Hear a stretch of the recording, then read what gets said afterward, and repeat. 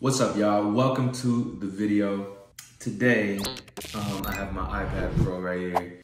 Recently just transitioned to iPad music production.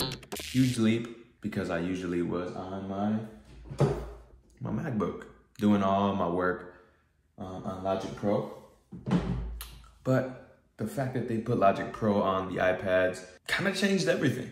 So I'm working that out. I just bought a whole bunch of plugins. So we're gonna kind of just dive and see what I've been doing, how I've been making basically the same great quality on this thing. Anyways, let's hop right into the video. Let's go. Somebody is mowing their lawn. So I apologize in advance if that's what you hear in the background. So I'm actually gonna turn these down and you guys are gonna hear like basically what I created. This is what I did. I ended up going to Splice right here. I forget which place I found it from. I just searched up like pop or R&B sounds and this is what I got.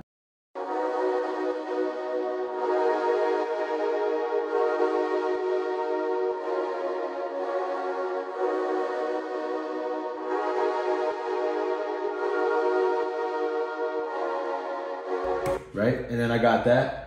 And my piano loving self heard a nice piano under this, kind of creating like a nice ambient sound. So let's just hear it so you can hear what I mean by that.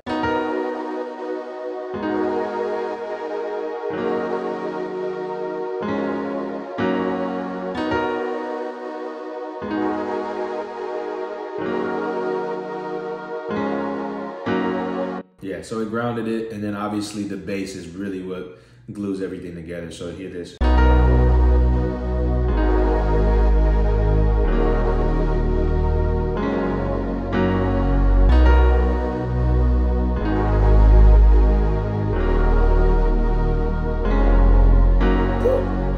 Dang, that's good. Yeah, this is literally a stock plugin.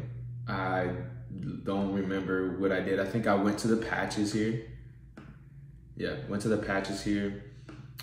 To the instrument patches, and I just looked up bass, and then I found a synth bass that was very big. It was just just had a powerful sound. And then what I did was I went to the EQ because this is how it actually sounded without the EQ. And it had that zing, and I didn't want to get those high frequencies, and I just really just wanted the low end of that bass. So I put I forget what these are called, high pass filter. I don't know. Anyways, I put that and I brought it down and I got those frequencies from the 20, 10, 3K, 1K kind of down towards the 500. Took all those out because I felt like that sounded much better for the song and the feeling that I was going for. So that's pretty much bare bones what I have in this section of the song. Now let me go into the vocals so y'all can hear what I'm talking about how the fact that I can make basically the same quality vocal that I have in my presets on my laptop. It's blowing my mind right now how accurate and just how good I can make this sound. So here it is. Understood. You had to try to take me out like I was no good. Why did you leave me on my own? Was I no good? I put in work to the bone, still was no good. Go and tell me that I was another one. I'm just another one. I'm just another one. And I don't mean nothing to you. Nothing to you. Yo, these vocals are crazy. You know what's blowing my mind right now? I'm looking on YouTube and I don't see anybody really going over any vocals like in depth and talking about like how they're able to make music production, but also specifically for vocals on the iPad. Let's tap in. So basically what I have here, this is all my plugins that I have right now. As you can see, I pretty much have FabFilter throughout this whole thing. Right now on the App Store, FabFilter is probably some of the best plugins you could get. All their plugins, their library is just pretty sick. It's probably top of the line. Nobody else is like topping them right now. So I have a gate, a noise gate. Then I have a de-esser, and this de-esser is great. I'm not gonna go into all of the parameters and the things that I did here, maybe in a separate video if that's something you're interested in. And after I did the de-esser, I went and put a compressor on it. That made my voice completely revived.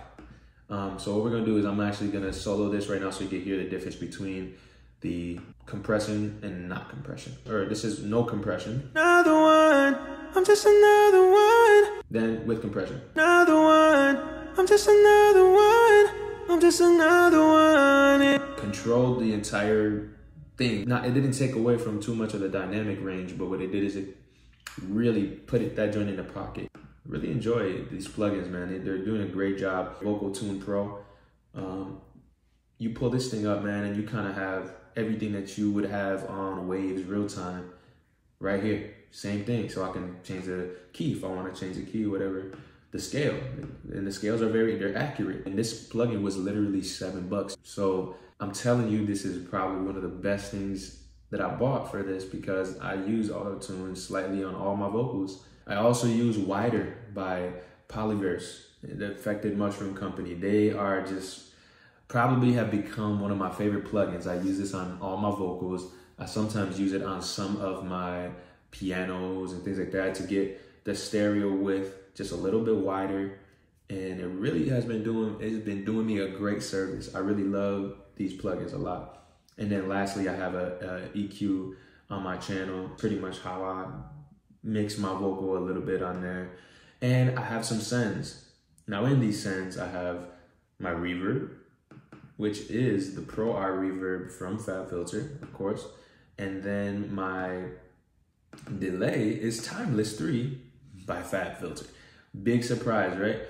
Anyways, these are all of the plugins that I use, and I think that this is really something special. Try it out for yourself. I'm sure you would love it, especially if you're a pop, you're R&B artist, you love to get just a little bit of that crisp sound.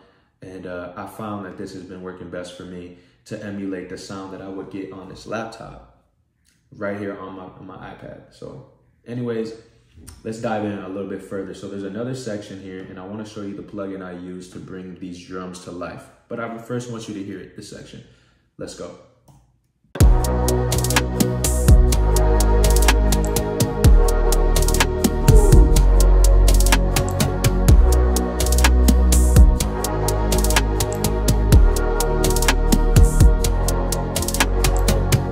All right, so that was sick.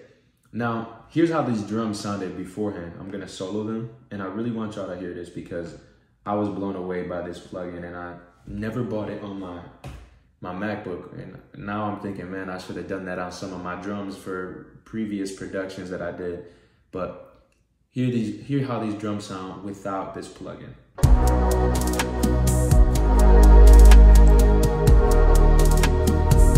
Now I'm gonna put it on.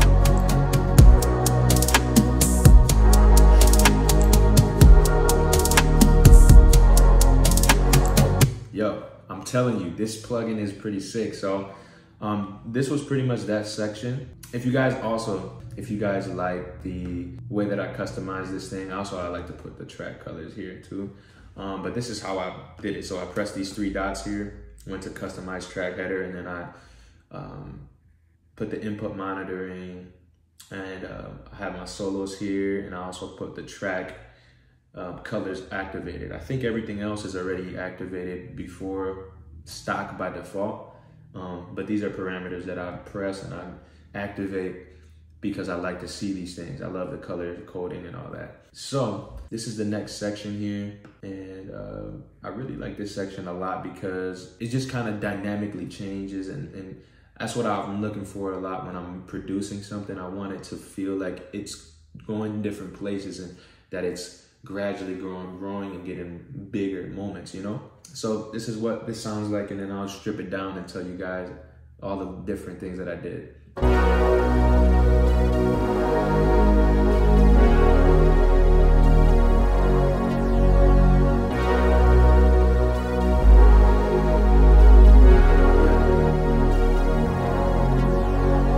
So yeah, sick, right? So obviously I kept that same loop that I had from the beginning, got the same bass line, but these are the 2 things that I added next. And this is basically just a lead I forget what I did. I think I took a stock lead from somewhere and then, oh no. I used this one plugin called Xeon, and it was free on the iPad. It blows my mind how many free plugins you could get that have super high quality sound. I bounced it out, and this is what it sounds like now.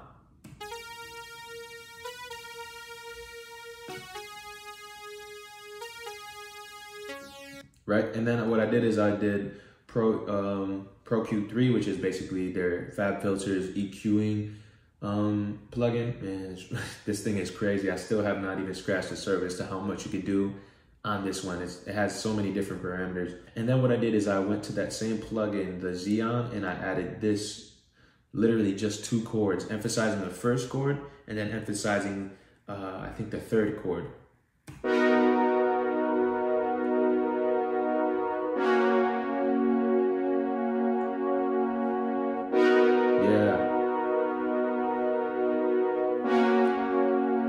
What I found about this is that it just made it feel bigger.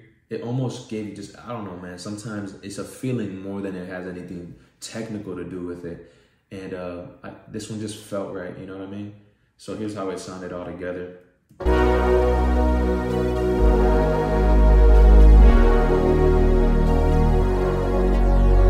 Right? Sick. And yeah, that's pretty much the whole thing.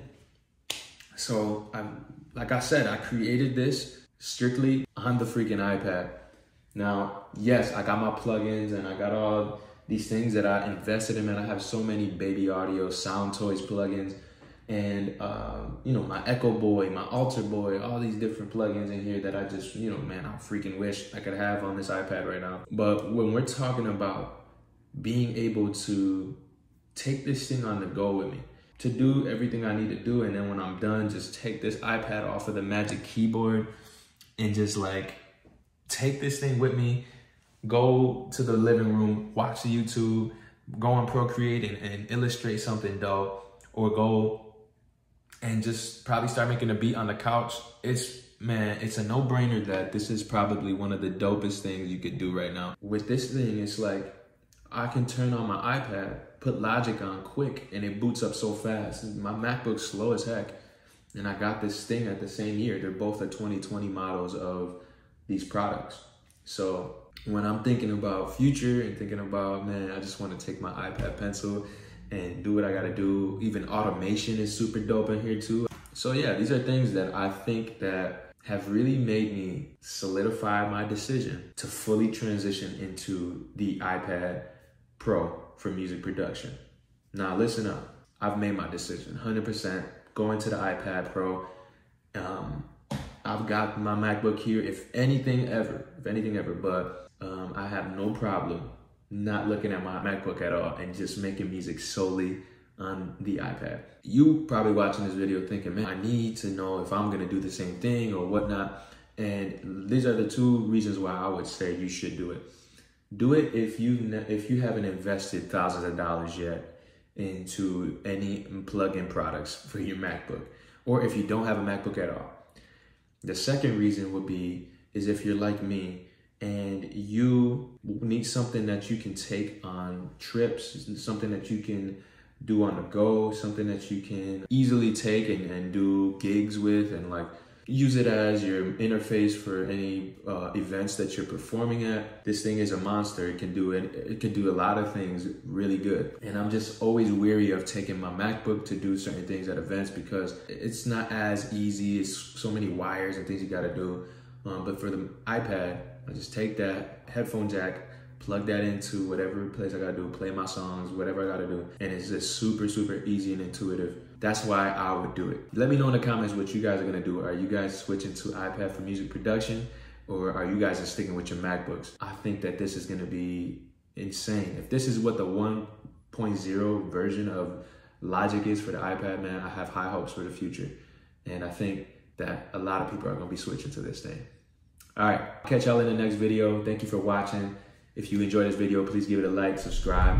It's only tonight, I don't wanna waste it. If all I got is right now, then let me say this. I've been dreaming, I've been dreaming, I've been dreaming. I've been dreaming, I've been dreaming, I've been dreaming. I've been dreaming, I've been dreaming, I've been dreaming. I've been dreaming, I've been dreaming, I've been dreaming.